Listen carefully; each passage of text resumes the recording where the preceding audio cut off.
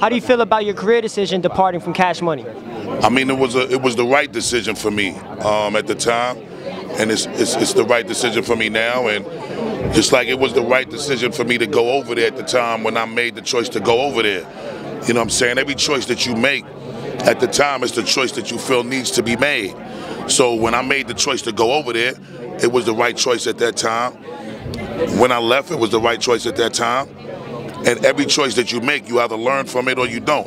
I always learn from mine. So I benefit in every choice that I make, good, bad, or indifferent.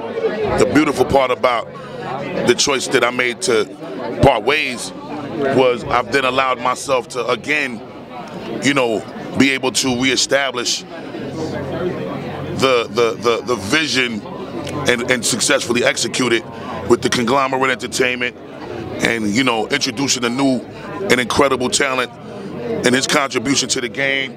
And so far it's been so beautiful that, you know, in a few weeks we got the #1 record in the street, in the clubs, at the radio, #1 artist in the street, in the clubs, at radio.